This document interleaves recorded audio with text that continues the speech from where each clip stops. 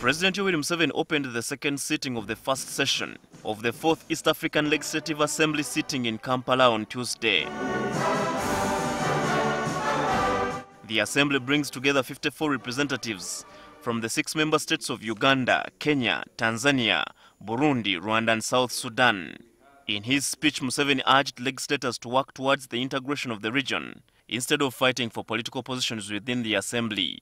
And when I hear you calling about positions, I feel so sorry. These people, they are calling about positions.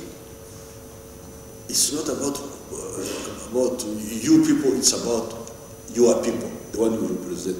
Museveni's remarks come on the heels of a disagreement among members of Rwanda, Burundi and Tanzania over the election of the Assembly's Speaker. Both Tanzania and Burundi boycotted the elections, which saw Rwanda's Martin Ngoga elected unopposed as the Assembly's new Speaker on a 5-year term. In the same sitting, the President praised America's President Donald Trump for speaking the truth about African countries.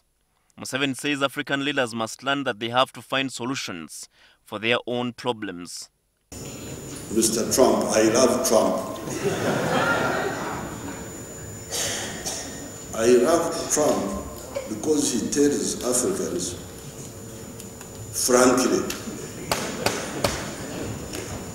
Museveni further emphasized the need for the Assembly to legislate towards ensuring international market for East African products and the protection of the environment.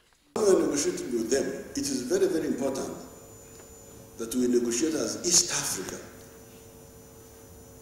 Because if we are tempted to go alone, in the end, those people will never attend much to us. There has been crop failure in some instances. Thousands of cattle have died, especially in the Horn of Africa.